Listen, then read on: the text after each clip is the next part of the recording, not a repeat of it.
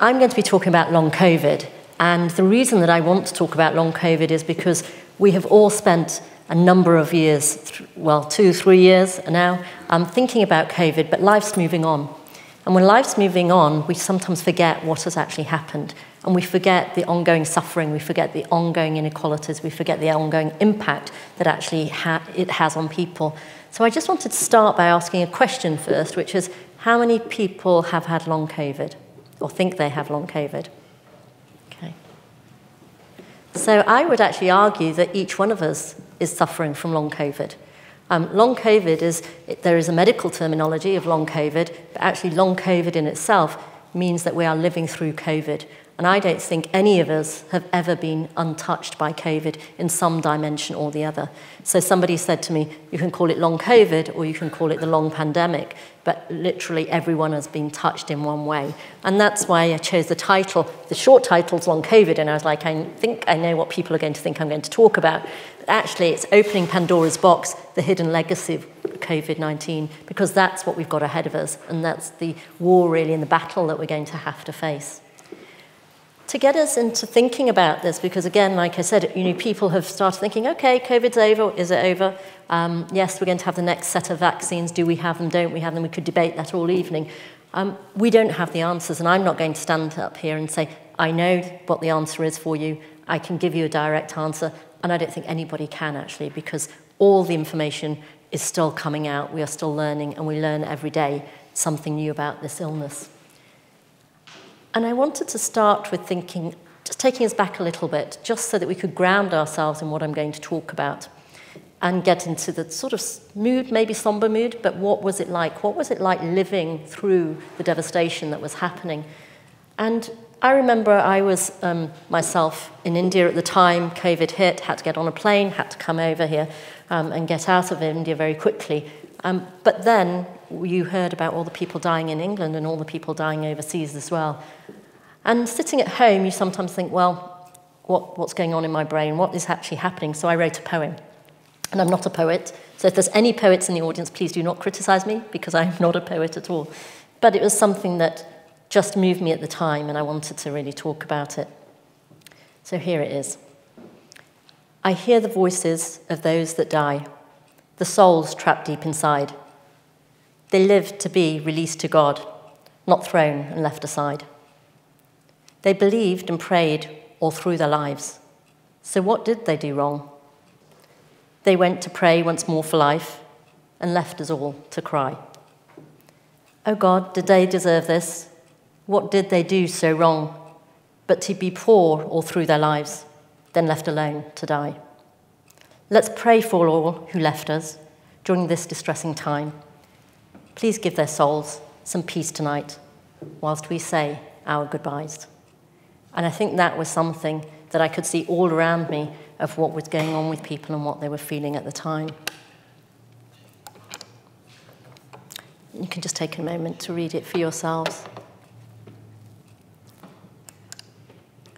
So what was happening with COVID? Well, like I said, you come to talk here about long COVID, but you can't really talk about long COVID without spending some time talking about COVID and what happened and where we are today. So if we just look at this at the moment, how did COVID spread?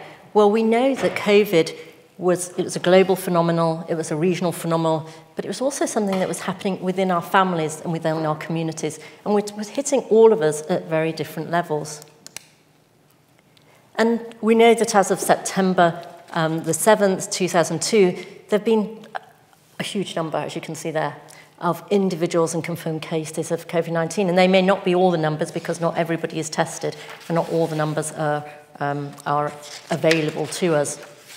But that's a huge number of people who have been affected worldwide with this devastating illness. And that's why we are going to have an aftermath of this, and we are not going to know how we're going to deal with it. And we can't hide our heads really away. So if you just look at this diagram here, it sort of gives you a visual picture of where the different deaths were. And again, the challenge with this is some countries were able to test for COVID, some places were not able to test for COVID. So there's a difference in the numbers, and we don't know the exact numbers, and I don't think we'll ever know the exact numbers. But it was a very, very large number of individuals throughout Europe, Americas, Western Africa, and even Eastern Mediterranean. Africa, we talk about it having less numbers of COVID, but did it not? You know, there's a debate that goes on about that. But it really hit communities in many, many different ways. And that's what really my passion is how did COVID hit communities and what actually happened to individual people living within those communities. So you will all live within a community. Some of you will have lived with your families. Some of you will have actually moved away and had to live alone and had to segregate yourselves off from loved ones to really protect yourselves. But take yourself back. How did that make you feel, and how does it make you feel today? What did you lose? We talk a lot about loss. What happened with you for loss? Did anybody feel they lost anything? Did anybody feel that they gained anything? But loss was a huge thing. Was it bereavement of losing individuals? Was it loss through losing your job? We don't really talk about loss very much, and we don't really talk about bereavement very much. It's something that we're strong about and we move on. So 90% of countries are still reporting one or more disruptions to health services. And this means that individuals are not getting the services we need. I'm a paediatrician, and I know that children today can still not get the services they need. There's still a backlog of services for children with Down syndrome, services for speech and language therapy, services for physiotherapy. So most of the world cannot be seen by the people they should be seen by, which means that you're going to have a knock-on effect on all our health. So you have the COVID, and then the double whammy of COVID, plus the other illnesses, which is going to affect all our lives going forward. And in the Philippines, we know that 76% of all small and medium-sized businesses were forced to close. And we now have the second problem of the crisis that we're in at the moment. And if we're in a crisis of illness and a crisis of economic crisis and poverty crisis, we have all of that to contend with at the same time. The UK did try and have a retention scheme, as we know, and employers were paid and there was some money going into that. But how long can that pot of money retain, and how long will people be remaining in their jobs before they lose them? So things were put in place, but things are now being taken away. And that has an impact on our mental health and our physical health as well. And I'll come to talk a little bit about mental health, because mental health is a big, big factor for us all, which we're not really talking a lot about. But just some studies in Africa actually showed us that girls particularly found it very, very hard during COVID and subsequently to get the emotional support that they needed. They felt very left alone, very just set aside, were becoming carers, taking over caring roles more than probably the males in their families, and really felt they weren't able to be educated either. And this is not just in Africa or Asia, but actually here in the UK, we've got some data on that as well. So we are trying to do something about it.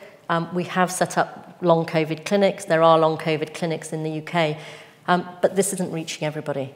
And of course, the long COVID clinics, our challenge, will be for people who've been diagnosed with long COVID and who have medical reasons. But what about all of you out here who didn't put your hand up and who didn't think you had long COVID, but actually you probably have suffered in some sort of way?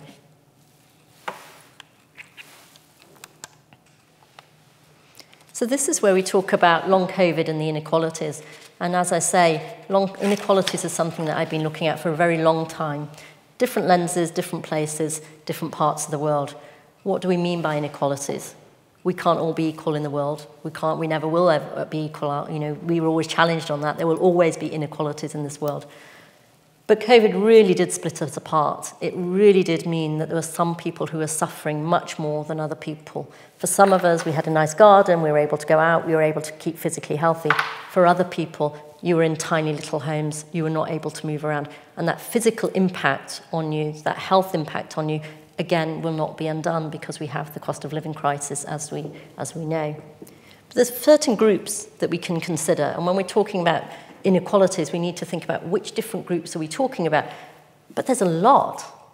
I mean, it's not just one group. There's a lot of groups here who are in this inequalities discussion. We have the elderly who really were isolated very much from their families, very much not engaging in activities, and the fear of what's going to happen to me. We have frontline health workers, we have frontline workers generally Many of you may work in areas where you were actually at the front line, having to face the public and risking your lives. And many people still continue to get ill, be off work, continue to risk themselves, and that's having knock-on effect on their families and their income as well.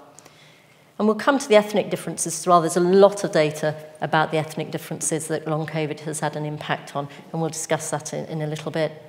But also poor housing and hygiene. If you can't wash your hands, if you can't go to the toilet, if you can't actually keep your environment clean and suitable for you, you can't actually tackle the virus itself. And we think that's only abroad. We think it's only in other countries. But actually here in the UK, we know there's numerous families living in poverty who are sharing bathrooms, who were locked down during COVID, who were waiting in queues to use toilets, and were not able to actually access different services. So what's our data telling us? Well, this is just some data that we collected, well, colleagues collected, not myself, and we've been utilising in a project called CoPower. And you can look at just the differences there of the different ethnic groups and who was really affected by COVID the most. And within that, you'll see that there are stark differences in the fact that the Black African, the Bangladeshi communities, much more than anybody else, were really affected by COVID at the time. And this ethnic disparity continues today, and it continues because of all the other, we talk about overcrowding, we talk about the jobs people were having, we talk about how they were accessing healthcare. And so people actually, A, were getting the virus, B, ethnically were at more risk of the virus, and C, were actually had the knock-on effects of the virus. And many were losing different ages of family members, from young children to really the elderly as well, and generations were being lost. But again, it's something that we sort of don't talk about, something we don't discuss. How are people coping with the loss and the death of different people in the family? So this was a study which was actually talking about vaccine uptake, and I'm sure a lot of people will be interested in vaccines because that's always a hot topic. Should we have vaccines? Shouldn't we have vaccines? Who should have vaccines? Who shouldn't have vaccines? And when we talk about inequalities, there was quite a big inequality in the fact that people who were most at risk were the people who were not getting vaccines the most. And there's a whole debate about the reason for that. Was it because people couldn't access the vaccines? Was it because there was a mistrust of the vaccines? And was it because they just the way the families were set up didn't allow you to access the vaccines? So if you think of it, if you're in an extended family and there are multiple people and you've been told that only one person can go for that vaccine at a time, how do you actually leave your family to go and get that vaccine when everybody else is at home? So the vaccines were not done as families, they were done as individual people, and that restricted people. Also, you'll see from the different ethnic diversities, many of those people were people who may be in frontline jobs where they're either in the hospitals or porters or taxi drivers or whatever it is, and they were not able to give up their jobs and the time to go and get the vaccines at all. So again, there's a disparity. But the message that was given out was people didn't want them, which was not quite true. There were more hospital deaths for Black and Afro-Caribbean families. And what people are now understanding is that there is a definite difference in the way the virus would attack different ethnic backgrounds and how that would affect them, and even today with long COVID. We talk about housing. So I don't know, many of us would, like I said, we have the luxury of being in very nice homes, but most people in the world actually lack basic sanitation. They don't have water, they were not able to clean, they were not able to isolate. So you can see in 60 countries identified by UNICEF, they had the highest risk of health and nutrition crisis due to COVID-19. And 2 out of 3 people, that's 1 billion in total, still lack basic hand washing facilities with soap and water at home. So all of these recommendations that were given out, you should do X, Y, Z, even in this country, actually nearly impossible for many of these families.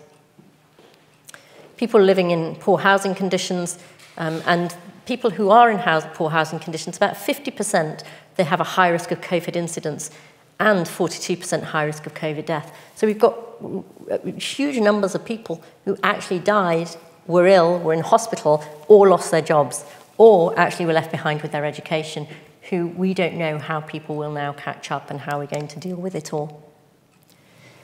The frontline workers, even today we know that some of the nurses and the doctors in the hospitals are still off sick. We have turnover over turnover of frontline staff who actually are getting sick with COVID today, still picking up COVID, despite vaccination, but also then they have to stay off work and getting long COVID as well. And with the long COVID, you get all the symptoms we'll talk about in a minute. But they were not just frontline health workers. As I've mentioned, there were many, many other people. And there was a study in the Pacific region which showed that people were getting physical exhaustion as well as mental health challenges. So we have a huge workforce who are actually out there on the front line who are absolutely shattered from the work that they were doing and have never been given that time to really just regroup, get healthy again before they're back in the workforce again. And this constant feeling of exhaustion and being like just trying to get out of being buried under all of this feeling of lack of hope of what's going to happen means we're losing staff, we're losing doctors, we're losing nurses, we're losing frontline people. So what are the health risks? What are some of the health risks?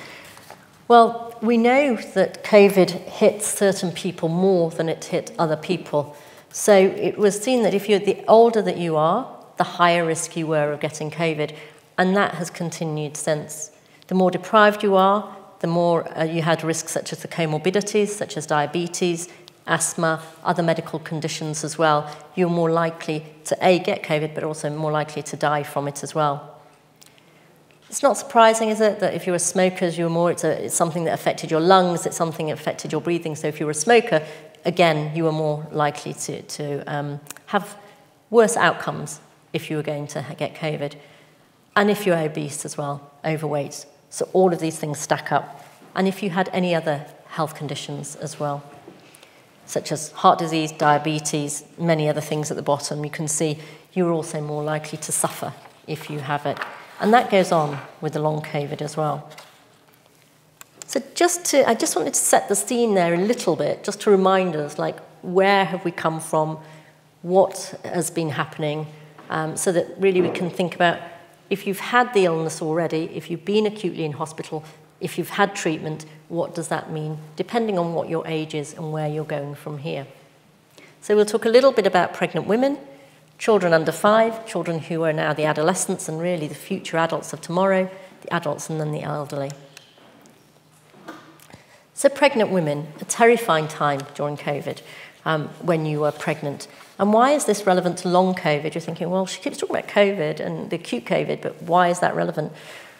Well, if you were having your baby during the time of COVID and you were in hospital where you could not see anybody, you could not have your family around, you could not have anybody there, it really traumatized very many women. And we haven't really interviewed the women very much. There are some studies, but we haven't really talked to the women. How does this actually impact on how you are going to have your next baby? Will it impact on the women's fear next time they have a baby? Will they want to have another baby? Or will it be a very positive thing that they're thinking, actually, that happened during COVID, actually next time it will be a very different experience? We know that many women did feel traumatized just during this experience and actually very, very frightened. And everything they had hoped for through giving birth, pregnancy, was really removed from them. I mean, I think the restrictions were quite severe, actually. But the other issue that comes is the baby is within a mother. It's within a mother's womb, and that baby has to be born. And pretty obvious, I suppose. But when that baby's born, that emotional attachment has to occur very early after the baby's born. Some of the mothers have said that they feel very, as though, did COVID affect the attachment with their baby? Did they feel they could be a good mother? And some of them, as you can see from the statistics there, you'll see in the transcripts as well, is that there was earlier delivery, babies were born earlier than they should have been born, higher risk of cesarean sections, higher risk of pre-labour problems, stillborn babies increased, and increased risk of babies being admitted to the neonatal intensive unit. So it wasn't just the pregnancy issues. We have quite a large number of babies who've been born who now are going to be at risk for their own health problems as they go forward. And again, nobody's really talking about the legacy of COVID for these young little babies that have been born. There was another, as you can see, a review that was done where they did look at 95 studies of pregnant women and mothers who were not found to be at high risk of COVID infection. And that means they weren't at higher risk, but if they got COVID infection, then the problems that really ensued and they had the adverse outcomes at the end. So we've talked about trauma, and now people are being trained in trauma-informed care, and more people are being trained in trauma-informed care. But I think we're going to have quite a number of women who actually have mental health problems, emotional problems, anxiety and depression due to their experiences of going through COVID when they were pregnant, losing that lack of support, losing that lack of community support that they thought they were going to get. So what about children? Well, COVID has hit our children globally. It's hit children in the UK, and again, not high on the agenda at all. And it's not surprising that I'm advocating here a lot for children and young people, because I think that's my job to do that. But we had a huge problem with COVID. The problem was the numbers overall were very small from actually children dying. Not many children died of COVID. And people were very focused on the number of children were dying. So understandably, you're going to think about how many people actually died. But when you think about how many children suffered during COVID, well, then it's a very, very different story. And that's why the repeated thing about long COVID comes in. So we have about 6 to 7 million children under 5 were wasted, malnourished, couldn't get good food, were not cared for in the same way they would normally. They were really hidden from society. And they're still hidden from society, even here in the UK. Due to COVID-19 measures, 80 million children under the age of 1 in at least 68 countries actually didn't have the vaccines that they should have had. These are their normal vaccines. And we know currently in the UK as well, we have this continuing problem where we have not picked up all the children who should have had their vaccines. So many missed opportunities. People were focusing on the COVID vaccines, and yet their normal routine vaccines have actually been missed. Now, what that means, we already know that some of you may have heard polio is sort of coming back again in the UK. Nobody would have ever thought of that. And if we can't get those children immunised, we are going to have a problem with polio in this country again. So, COVID isn't as simple as we think, because if you drew a map, you could really just say it affects every moment of our life in every different way for everybody, from pre-birth to the elderly. So what about in the UK? Well, in the UK for children, we've seen that children and more people are going into poverty. And we know that this affects children a lot. Once you go into poverty, I'll show you a slide in a minute, but once you move into poverty, you cannot have access to the same healthy food, you're not going to be able to run around, you cannot have access to open spaces, and really your health and well-being is damaged.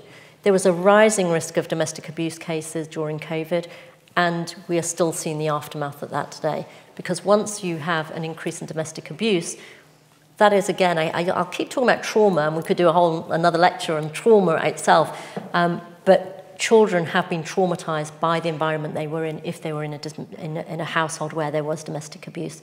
That will stay with them, that will not be removed, and there's no undoing of that. And we don't have the support services to actually counsel the children who went through that, and they can't speak for themselves. Children didn't play, they were isolated, they were not meeting friends, they didn't learn how to play with other children. And so again, we've got children who can't even take risks. They were so scared during COVID that they actually don't know how to take risks anymore. They don't know how to play, and they don't know how to interact with other children. Schools were closed, so many children who would normally get food in schools were not getting food. And that we know will affect them with vitamin D, they'll get rickets, they'll get other physical problems going forwards. They weren't playing, as I said, no peer support, and lack of education. So education, I always think of it, I always talk to people and I always say, I think of it as, I have this acronym HE, health, education, environment. You can't detach any of those things, because particularly for children, if you're unhealthy, it affects your education. If your environment's poor, it affects your health. They're all interrelated. And many children fell far behind during COVID and still cannot catch up with their education. So we talk about life chances, we talk about the future of our population.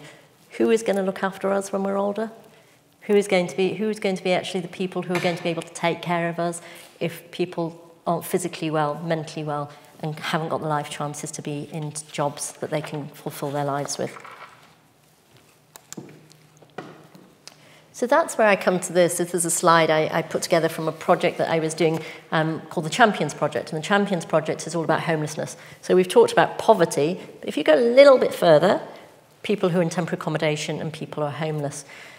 You don't think to yourself, children are homeless. Most people will go, okay, I understand people are rough sleeping, people are out there. And there was a lot of talk about rough sleepers during COVID, but nobody really talked about children in temporary accommodation.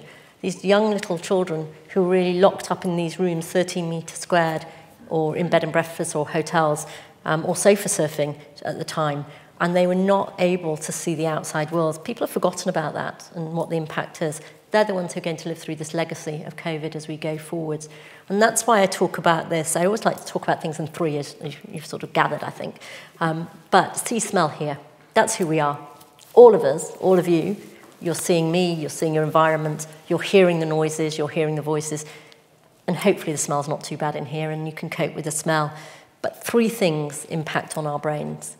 And any of those are disruptive, it affects the way your brain development and your brain actually reacts to everything that you're doing.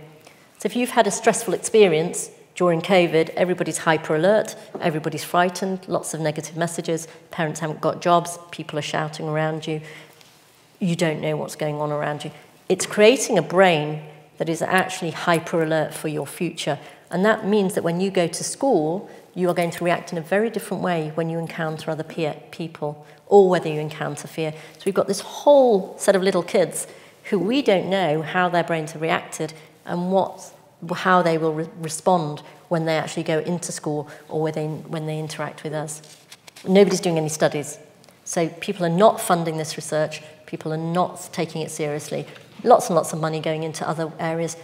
Nobody seems to want to do any work on the children of the future.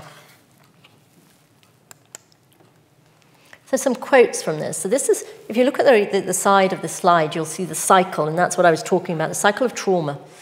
And I really do think that COVID and long COVID is trauma. If you're living through long COVID, whether it's through the economic crisis, whether it's through the health crisis or your own emotional crisis, it is trauma. And that produces this cycle of lack of security and routine. You then have broken friendships, your broken links with your wider family, feeling and being unsafe. We feel unsafe. We felt unsafe in COVID. People still feel very unsafe. There's a bit like, can I go and talk to them? Can't I go and talk to them? How are they going to react to me? Constant need to catch up. You're behind in your education. You're behind in your job. You're behind in everything else. Parents are stressed or they're not even there. And then people turn to other ways of trying to just stay stable, really. And then you go through that cycle all over again. So you'll see these quotes really from one of our workshops, which was, my child is actually quite naughty now. I don't know why. I think it's because of the other kids in here as well. Like, they're all on top of each other because the rooms were closed. People were living in one tiny space. I have children, and I can tell you, I have a big house, and it was really hard with us all together. He's not bonding with other children. How do you bond? How do you learn to bond if you've never been around other children? He's not learning from other children. He's just playing by himself all day. That's one parent, and we're seeing lots and lots and lots of stories of children who feel detached, isolated. The next one, my child wouldn't touch any food even after washing, first to wash and then give to the kids. They're really scared at that time. 5 families, and we're using 1 bathroom, and that's what they were doing.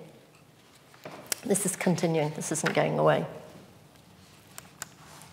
So here we are, just to take you through some of this. This is what I was talking about in the diagram.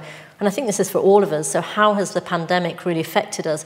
It's affected children in this way, but it's affected all of us in this room in this way, to some extent or the other. Our lifestyle. Some of us became more active because we were able to go out. Some of us became less active. And some of us have gained weight. And now that weight gain will have a knock-on effect with diabetes and heart disease for us later on. But it affected the children, who many of them became obese. Many of them either became malnourished or obese. It went both ways. Vitamin deficiency. We don't really talk about vitamin deficiency, but actually vitamin D, lack of sunlight, is a real problem for all of us. And many of you, I don't know how many of you have been tested. Are you vitamin D deficient, aren't you? How brittle will our bones be in the future? Poor mental health will come to that. Children and adults were in environments where you're closed down, where you might have been amongst vermin, you might have been around mold, which will have respiratory problems, asthma, problems with animals and vermin carrying infections around you. And then we know that if you were ill, and if you still are ill, you can't really catch up because you can't get health services as you need to. So let's move on just to children who are 16 to 18. And you can see here just some of the facts of what's happening. This is really the age group, the next age group. So think of yourself as, what were you doing? Well, I don't know what we were all doing when we were 16 to 18. Most of us would have been thinking about what's happening in my education. Am I getting my exams? Am I going to the next party? Can I go and meet my friends? Can I, stay out at night? And some may have been thinking, I'm going to really risk my life a little bit and see what happens. That age group is so important for providing the foundations of who you are when you're older. And if you don't have, your brain's not developing, learning to be an adolescent, actually we don't know now what that's going to again do to this group of children. They're the ones who feel let down, they feel no hope. Will they have a job? Won't they have a job? Many of them are getting health problems from long COVID. I know a number of young children who have heart problems, breathing problems, who are really suffering from chronic fatigue syndrome. And they're like, I have that on top of trying to get a life for myself, on top of everything that else is going on. And some of them are just losing hope. How do we give them hope? So we know from the data that increased hotlines, I mean, this is not just in India, but we had an increased use of hotlines here in the UK as well. Children feeling depressed, anxious, and many of them still continue to have social anxiety. Not really feeling comfortable to go out, not really feeling comfortable. And we have a very hyper-anxious state around us at the moment, which we are not providing the mental health services for. And I think this is something we can debate. How do we, with the economy we're in, provide the services that all of you need and all of our younger generation needs as well? We know that wearing face masks really caused a problem. We needed to wear face masks, and I'm not saying we didn't need, and we can debate that as well. But the young people found that very difficult because if you're wearing face masks, you can't see anybody. And you become quite distrusting of people. And we don't understand, we don't know what that indirect distrust of people has happened. So yes, they're fearful of getting the infection, but on top of that, they didn't really know all the time who they were talking to or what was happening behind that mask and how do you read people's faces. And that's caused some problems as well. And we also have a number of studies. So Terence Stevenson, we mentioned, who was my mentor and taught me a lot of what I know, has done a very big study called the Clock Study, and it's ongoing, following up young people through the long COVID period. And we know that children are worried, sad, unhappy. And that's irrespective of whether they had a diagnosis of COVID or whether they didn't have a diagnosis of COVID. So you had COVID, you didn't have COVID, still an increase in feeling unhappy and sad. And these children are living with that as we go on. So this is some more data that's being collected. And as I said, these are small studies. Well, I mean, not small studies in that way. I mean, a few studies. We don't have enough studies. The funding isn't going into young people. These are just a few studies that are going on. The Clock study is probably one of the biggest longitudinal studies. And when I mean longitudinal, this means the children are followed up. There's lots and lots of studies, as I've been told, that are just looking at one point, a survey today or a survey tomorrow. Actually, we need to be following children up into the future. What happens tomorrow, what happens in 6 months, what happens in a year, and we don't have those studies, enough funding for those studies that are going on. So what we did find from this study, the Clock study by Stevenson et al., was that children was having these sort of symptoms in long COVID. So they have headache, they have lost smell and taste, they have dizziness, shortness of breath, unusual tiredness. So they're having to catch up with their work at school, they're having to try and be with their friends, and yet they're having these health problems as well. So physical and mental health problems. But the mental health problems, like I said, are both. Whether you had the illness or you didn't, you seem to be getting this mental health problems. Other symptoms from other studies, learning difficulties, sore throats, sore eyes. These studies are on children who do not have a disability in any sort of way. Very, very few studies being done on children who have any disability. And you've noticed that I haven't talked about that yet. That could be another whole lecture. Children with Down syndrome, who I particularly work with, children with autism, children with ADHD, all of these children were also in the lockdown. They were also living through the pandemic, and they are now having the aftermath of that as well. But we're not really talking about that, how that impacts on their lives, or will continue, and what health problems they had.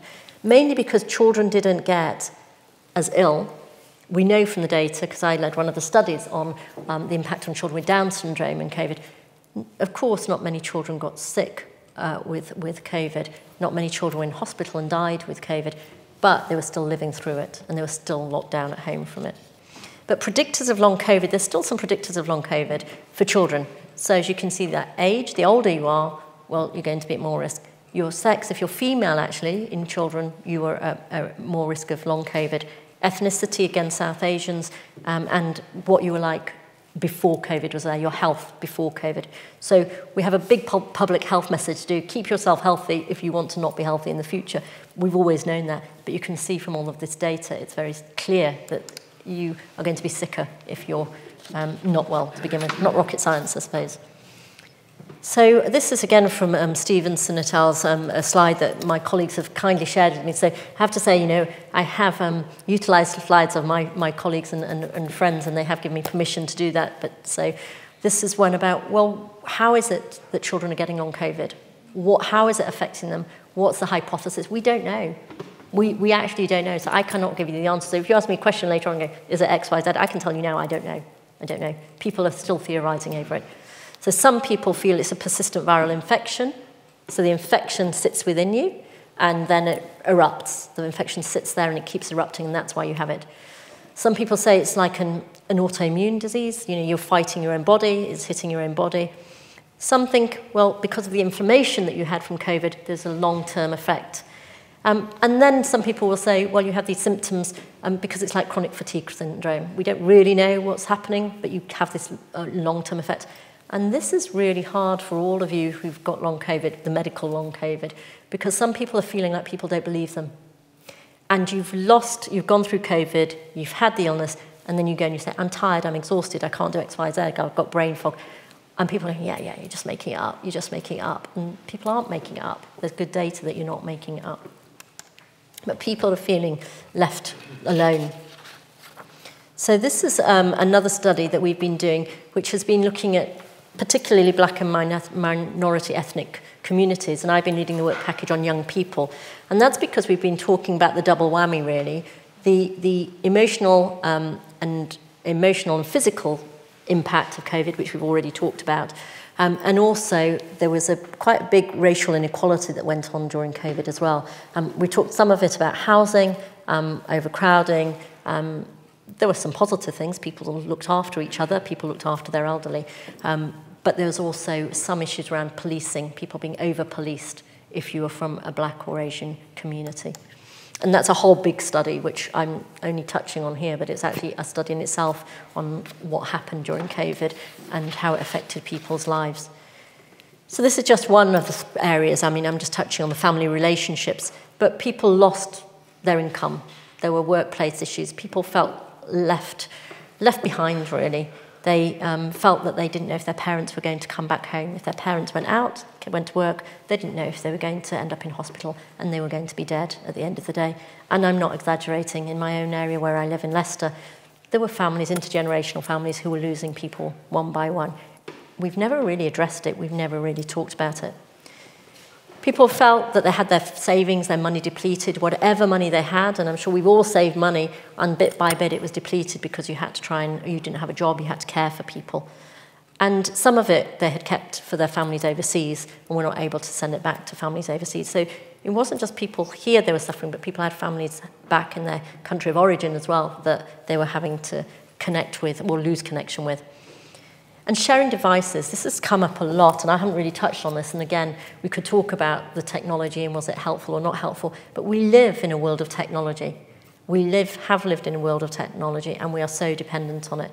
So children were not able to often have access to computers, iPads, phones to do their work, to connect socially with people. People sharing one phone between people.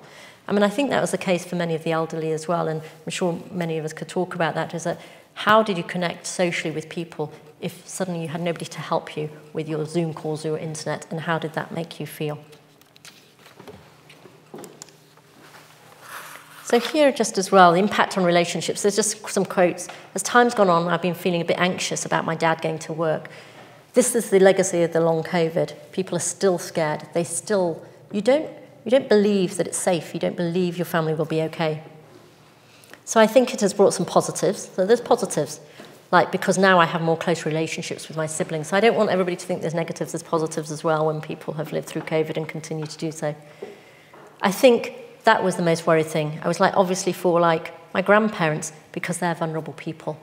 People didn't see their grandparents for ages, and these were the people that they felt very, very close to.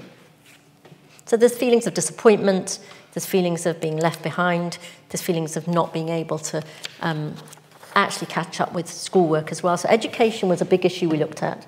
And it was interesting how the combination of COVID plus feeling that you were in some ways not integrating into your school very well, and because you didn't have access to resources, felt you were being attacked from all sides.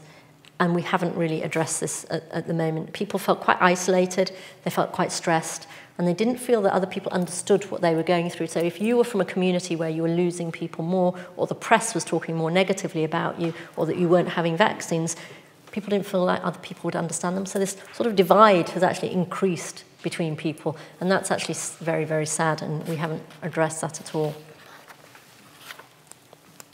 So coming to adults, well, we know that COVID is like a multi-system disorder. We know that it affects sort of every part of you, whether it's your brain, whether it's your lungs, whether it's your heart, and that actually puts us all at risk of strokes, myocardial infarction, which is heart attacks, arrhythmia, when your heart really just changes the rhythm, clots in your body, and it's due to the inflammation, really. Not to scare any of you out here, but you know, it is an infection that really hits every bit of you, and that's why we were all so surprised. We were like trying to catch a train constantly, and this train keeps running away from you because every time you think you've solved the problem, you find another problem and another problem and another problem. And that's the same with long COVID now.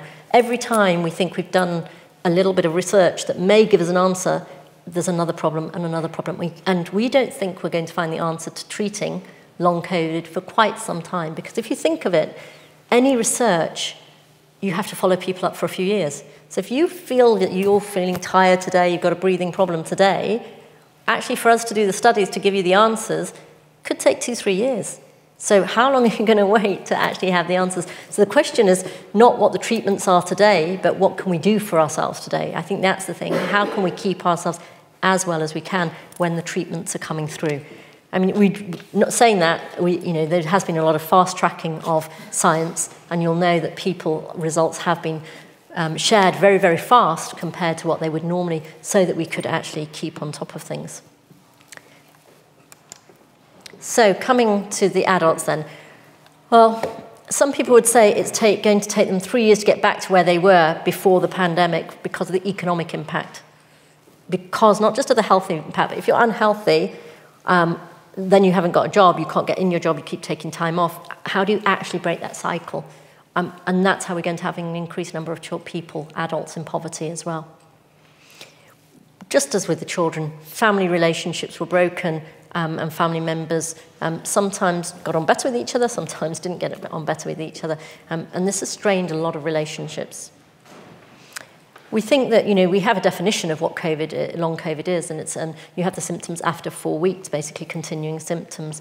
And NICE did bring out a definition so that we could start labelling what is long COVID. But again, we don't really know how long this goes on for. Will this go on for 3 months? Will it go on for longer? Will it go on for even longer than that? We don't know, because we're still watching what goes on. And as I said, the people who actually have had more challenges with COVID and will continue to have more challenges are going to be individuals who have comorbidities, who have health problems, who are on chemotherapy, who have heart problems, lung problems, who have disabilities as well. So this diagram here is again from one of my colleagues, Kamlesh Kunti, who's kindly sent it, just so that you can see how interrelated long COVID is. So you have the anxiety and depression, and then you've got the cardiac disease. You have the abnormal exercise physiology. You have disordered breathing, meaning when I say disordered breathing, your breathing pattern isn't quite right. It just doesn't feel right. You can't explain it to somebody, but you actually don't know what it's right. People are getting chest pain, tiredness, And as I say, brain fog is one thing that keeps coming up. I've just got this brain fog. I just can't quite concentrate properly. So it's a very complicated picture when we start thinking about how it's affecting each of us. And each one of you won't be the same. So I can say these are my symptoms, and you can say those are your symptoms, and you can say those are your symptoms, but we're not going to be the same. And that makes it really hard to treat. So if you have a disease where you have a heart attack, that's a heart attack. You know, specialists come in and they treat your heart. Yeah, we can do the science, we can do the research, we can say that's what we're going to do. When you have something that's all over the place, all over your body, who's going to treat you? Are you going to go to me? Well, not me, because I'm a paediatrician. Are you going to go to a cardiologist? Are you going to go to a respiratory paediatrician? Who are you going to seek for help? We're not used to working in that way. That's not the norm of how we always work. We become ologists in this country. We're going to have to change. We're going to have to change the way we do things. So it has a multi-system impact on people. So a quarter of people who have had the virus experience symptoms that continue for at least a month, but 1/10 are still unwell after 12 weeks. That's what I was saying about the long-term effects of the COVID. Overlapping symptoms, as I showed you, they all overlap. There's not just one symptom, there's not another. They get this combination of everything that's going on. Women and healthcare workers seem to be at greater risk. And that's probably why, with the next vaccine, the next booster, health workers are still being asked to have the booster because you're risk because of where you are and you're amongst people where you're going to pick it up. And they don't want us to be off work either. Long COVID has a serious impact on people's ability to go back to work, but also social life. So, I mean, you know, people are still not getting back to really going out with each other, socialising with each other, things that really are important for our mental health and our well-being. So risk predictors of long COVID: if you're over 40, I'm afraid, you're at high risk. If you're frail, you're at high risk. If you've had admissions to A&E and hospital admissions and you've had COVID-19 symptoms, you're going to be at high risk. So a number of things that we know are high-risk categories, so we have to think of individuals who are quite vulnerable as well. Diabetes, so there is research going on in trying to work out whether, because of long COVID, we are going to have an increased number of people who are diabetic after long COVID. And we know that with diabetes itself, it comes with a whole range of problems. Again, it comes with different problems with your eyes, your lungs, your heart, the multiple problems diabetes comes with. So if we're going to have long COVID and then we're going to get more people with diabetes, then we're going to get a knock-on effect of that. We're going to again have another problem with who's going to have these long-term morbidity problems later on. So there is this register, and we are trying to look at that and see what's going on, not me, but my colleagues. So as I've said, some of the things we've talked about, some of the big things, you know, strokes and other inflammatory disorders and fatigue, but also we know that there's other symptoms that people are getting as well. Hair loss. It's funny, it's hair loss is something that, you know, of course it's not on a high risk of diseases, but actually it's something that really has an impact on you emotionally. So I'm talking anecdotally to lots of friends who I've lost my hair after COVID, and actually emotionally it does affect them quite a bit, and we don't realise how much it does. But you can see a number of other factors there as well of how it's affected people's lives. So coming just to the elderly, we tried very hard during COVID to protect our elderly, really, really hard. But obviously we don't know what emotional and psychological impact that had on people. We know people felt very isolated. We know they had reduced activities and some relationships broke down as well. But there is a high risk and we can't get away from that. If you're over 80, you have 20 times the increased risk compared to somebody who's 50 or 59. So it's there, it's a fact. Older people are at high risk, but older people were also very lonely during COVID as well. And it's balancing that, and it's always a balance that we don't know if we'll get it right or if we got it right. Families, the elderly also, you know, e-healthcare came in, huge amounts. Everything's not face-to-face, everything was online. You know, I'm useless at using my technology, absolutely useless at using technology. But if you've not really used technology much before, how did you access the health care services? Did you miss out on that? And what are we now doing to address that? I still think we haven't quite caught up. There are still many online appointments that are happening. But I don't want to be totally negative about things. There were positives. And there were positive relationships where people felt they were at home, and people now are feeling that they've had more time with their children or more time with their husbands or wives or partners. Mental health problems, some positive mental health problems as well. Some people felt they had time out to rethink their lives. They changed their jobs. They stopped the things they didn't want to do. They reframed their lives and they came back in a positive way. So some very positive things. And for some children, actually, homeschooling was a great thing for them. Some children felt they were being bullied at school. They couldn't get on to school. They didn't like the environments at school. And actually being at home at school where they could take themselves away was actually a very positive thing. And that was seen particularly for children with conditions such as autism, where sometimes being at school can be quite challenging, but they also obviously lost out in other ways as well. So more quality time with their partner, spend more time doing enjoyable things, more time in nature and outdoors, high levels of positive things going on. And some children slept more. I don't think all children actually slept more, and were healthier than they were before. So just to put it in there, throw it in there before we go back to the negatives. Okay, so vaccinations. I'm sure this is something that many of people will want to talk about. Do you have a vaccine or don't you have a vaccine for long COVID? Does it affect you or doesn't it affect you? Well, we could debate that all over the time, more and more, couldn't we? Vaccinations are what saved us, and I'm somebody who feels that. I know somebody may not agree with me on that, but vaccinations had a big role in actually protecting us and enabling us all to sit here today in one room. I really strongly feel that. The question is that we had more vaccines than people in the rest of the world did, and we have had more boosters than people in the rest of the world. And another debate we could have. How many do we keep having, and how much do we share that around the world? I'm not going to give an answer to that. That's for something for us to discuss. And then there's the boosters. So we know that when you have a vaccine, it wanes. You have a vaccine, and then it wears off a bit, and that's why we had to have the boosters to just keep on top of it. And at the same time, the variants were coming as well. But we do know, and I think there is good data on the fact that if you had the vaccine, your symptoms were not as bad if you got COVID. So then your symptoms of long COVID would be less. So there is this positive, protective sort of way of thinking, well, if you've had the vaccine, then actually you're not going to be as sick, and then you're not going to... I'm not saying that if you've had the vaccine, you'll never get long COVID. I'm not saying that at all. I can't say that. But there was a feeling that if you were going to get COVID, it was not going to be as bad, or it isn't as bad as if you didn't have the vaccine, and that's quite important, I think. And so it is protective in that sort of way. And so I did have my vaccines, and I did feel that I needed to protect myself. The question is, how many do we have, and I'm not on the vaccination committee, so this will be a debate that people will have. Do we give the vaccines to people who are more vulnerable in the future, or high-risk individuals as we go forward, or what's going to happen? And we don't know. We're still looking at the science of what's helpful and what's not helpful. So you can see here for yourselves, and you can read later, there's been lots and lots of different studies on vaccination. They will continue, and they will continue, and they will continue, and you'll read one that says one thing, and you'll read one that says another thing. But if you combine the studies, the bottom line is the vaccinations did help us. And bottom line is we are here today because as a population, we were protected.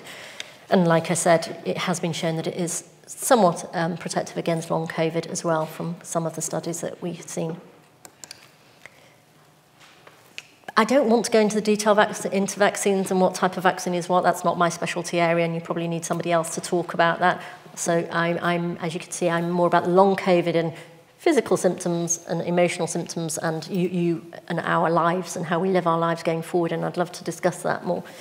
But the vaccination, that we do have vaccines, and they are different types of vaccines, and there are many, many studies that you can read about if you're interested in the different types of vaccines that are coming out, what will happen in the future.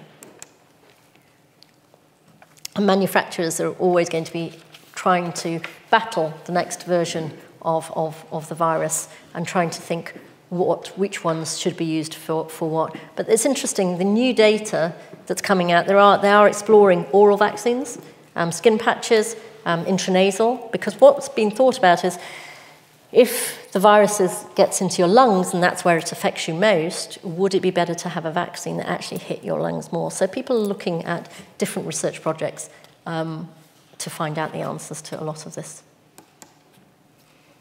So treatments, emergent treatments. Well, again, I can't give you an answer to this, I'm afraid.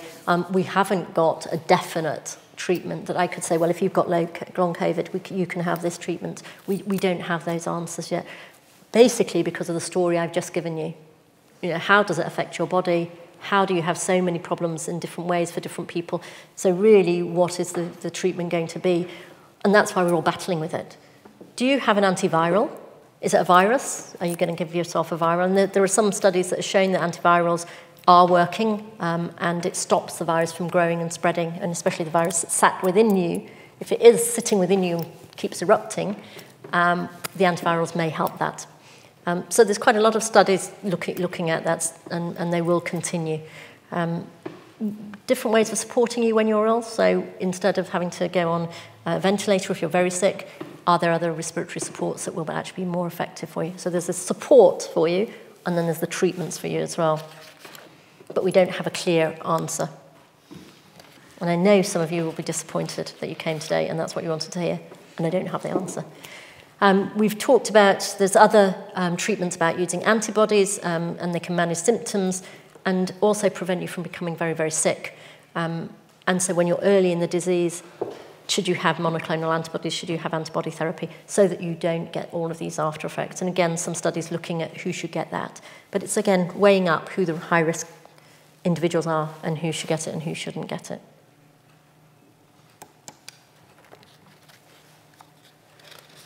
So another area is, so we talked about antivirals, we talked about antibodies, and then it's steroids. So there's sort of three things that people are really looking about at: antibodies, steroids, and antivirals. If you just sort of remember those in your head when you're reading your papers in the future, those are the sort of three simple groups of treatments that people are thinking about.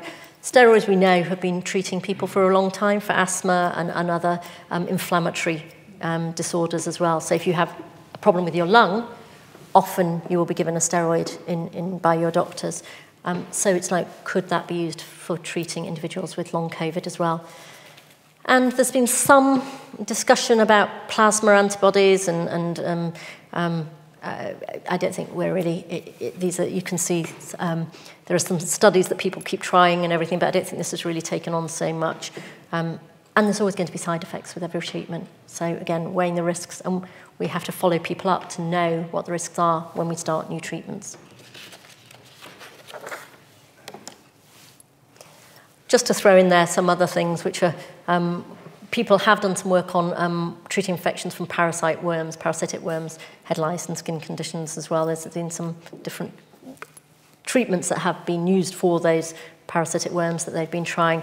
These are just a few others to throw in there that people are trying to talk about, but they haven't taken off so much, but the trials will be there. So there's lots and lots of little trials going on at the moment, but we don't have the answer, as I say. And this is all in your transcript, so if you want to know all the references and read the detail of the different papers, you'll be able to go into the detail of the different publications that are out there. Now, home remedies. Well, this is something I wanted to bring in here, because we always talk about medical remedies, but we all do use home remedies. We use yoga, we use meditation, we use mindfulness when we're feeling stressed, and we also use acupuncture. And I don't think we should forget all of that. So I'm a person who thinks science is important, and it's really important we think of science, but we also have to consider the other therapies as well. Saying that, though, I just wanted to throw this in. These are not trials. This is not anything that was trialed out with treatment. But people were trying all sorts during COVID, and we know they were trying all sorts. Some maybe felt that they were working because they make you feel like something's working. Some may have worked, but we have no trials, and some may have been dangerous. So we have those three buckets to throw everything into. And this was really just to make us not forget that there are other supportive alternative treatments out there that, again, we could have another lecture on. And people were trying desperately lots and lots of different things as well. But could any of these things be useful in the future? We need some studies maybe to look at that. We know that turmeric, interestingly enough, is something that's been promoted. And yet, before, it was just thought to be something you put in your food. Yoga, something that was thought It's just a nice thing to do, but now it's in the nice guidelines as well. So some of these things are quite, may have a place, not all of them, but some of them may.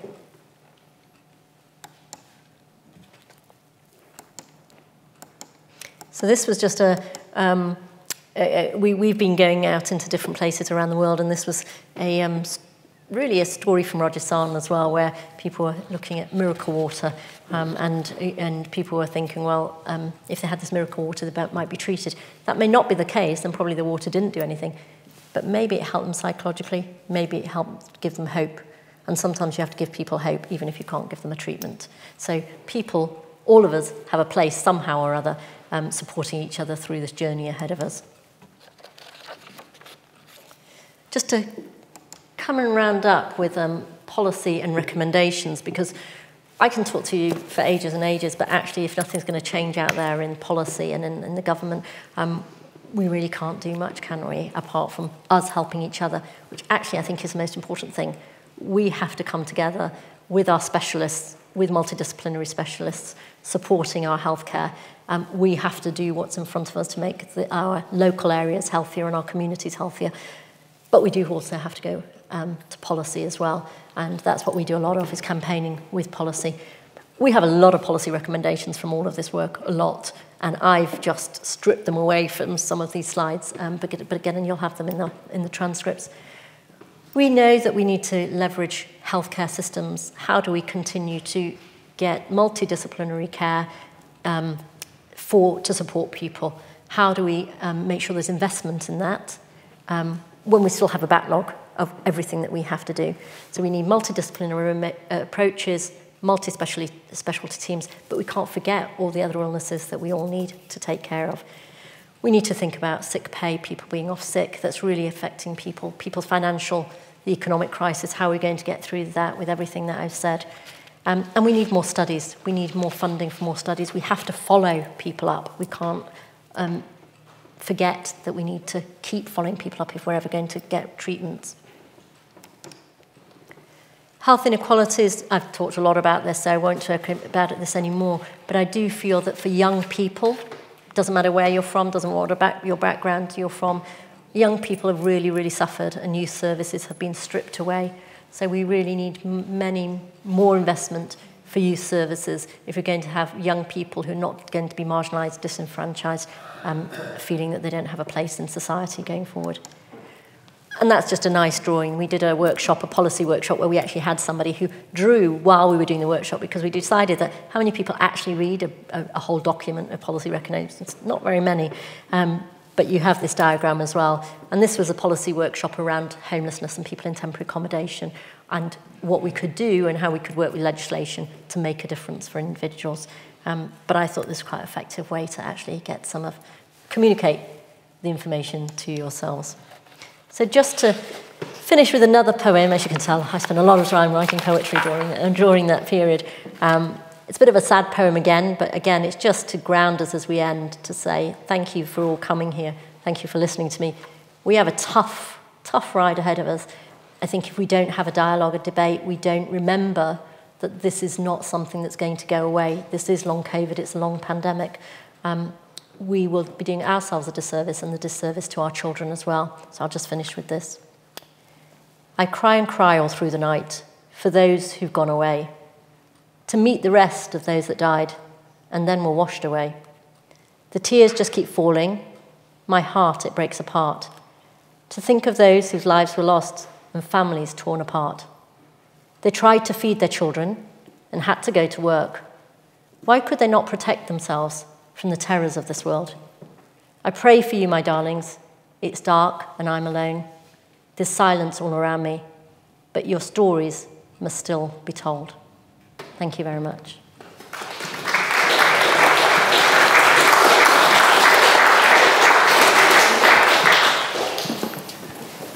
Thank you very much, Monica. I mean, I had lots of interesting and very challenging questions online, which I'll start with before opening it up to the floor.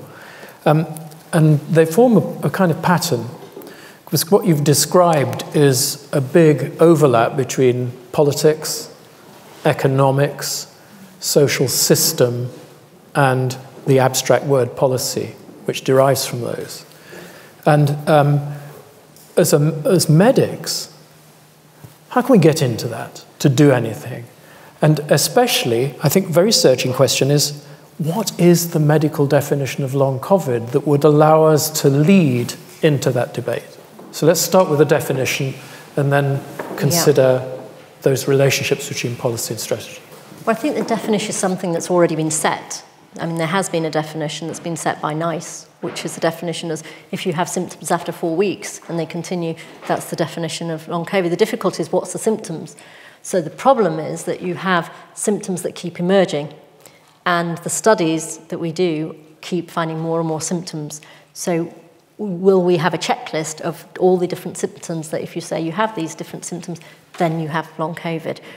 I know that from the clock study, what Terence Stevenson has done and his team have done is they actually had a Delphi consensus methodology. And what Delphi consensus is when you all as experts really think about this together and start thinking about, well, what should those symptoms be? What shouldn't they be? You send the questions round and then you slowly come up with a consensus of what the definition is. That's what they're doing for research definition. But maybe we have to also do that for a clinical definition as well. But I have to be very honest, I think it's a really hard thing to say what is long COVID because of all the reasons I've said. So I'm sort of somebody who's sort of challenging that in a way, is to me, is can we say what long COVID is? And how are you going to say to somebody who has a different symptom, well, that's not long COVID then? It's so difficult to tease this out. You've described very well that things are different in different communities with different economic backgrounds, and different social, different racial, all sorts of differences. And yet we're now entering a situation where the politics are dictating maybe an even worse distribution of income simply than we had when this broke out a few years ago. Are we going to enter a phase where health is going to deteriorate because the politics are leading to adverse indicators of the way that health works? So I think we have a very big challenge on ahead of us. I am really, really worried that the politics is not helping the situation, and I suppose that's why I'm here today. So what I try and do is, as a medic, I try and advocate for individuals by meeting colleagues, colleagues, not just in health, but sitting with colleagues in housing, environment, trying to work together in education and say, we have a problem here, how are we going to tackle it? We have to advocate, I think, as medics. We know the science, we know the problems. We have to work together with public health specialists. I think that's the other thing, is not just the medical specialists who know the disease and what's happening in front of them, but I think the people who understand the disease need to work with public health as well because of all the different factors I've talked about. And then we have to start thinking of legislation and policy. And I think our role is, partly, which is what I try and do, is do the science, do the research, be the clinician, be a one-man band in a way, but all come together and start lobbying and saying, this is a problem, and we're going to face a big problem. Those inequalities are going to make the health problems worse with this background of COVID ahead of us. But no, I don't feel it's in dialogue much at the moment. Even as medics, we have a bad reputation for not believing that, for example, ME existed, or many groups, or chronic fatigue syndrome. How do you think that we're going to get both medics and employers, for example, to believe that this phrase of long COVID, whatever it comprises, exists and is potentially solvable? I always think sometimes in life some people will never believe things, and you'll always have people that you can never get past. But then I think it's important to work with people who do believe it. And I think when you then try and get a momentum, you try and make it visible. I always talk about giving the unheard a voice, and that's always been what I try and do, is how do we get the lived experiences of individuals who are living with COVID and the challenges they have to have that voice along with the science. So you need science, the data, the actual academic data, the quantitative data, but you also need the lived experiences of people. And then you do need advocates and champions. Nothing happens without champions. So you need the data, and then you need the people to be able to narrate that in front of others. But there will always be some people who won't believe it. It's just the way of the world. Ladies and gentlemen, I'm sorry, we've run well over our time. So I'm afraid I'm going to have to call it a day there. I'd like you all again to thank Monica very much for her lecture this evening.